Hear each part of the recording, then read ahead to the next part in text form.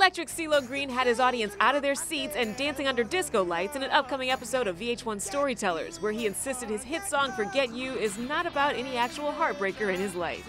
You know what, I hate to ruin this for anyone. If anyone wants to believe that there's some female that I'm talking about, then, you know, that's cool. But no, it's not a true story. It's just all in good fun. The Grammy winner also revealed the inspiration behind his anthem for Weekend Warriors, Bright Lights, Bigger City. It's alright, it's alright, it's alright. I think people think I have this kind of working class hero kind of quality about me, like the guy next door kind of guy, you know?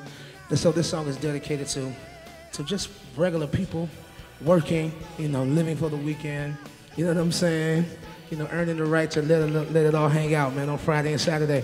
The successful solo artist announced that for the next chapter of his story, fans can look forward to a couple of exciting reunions.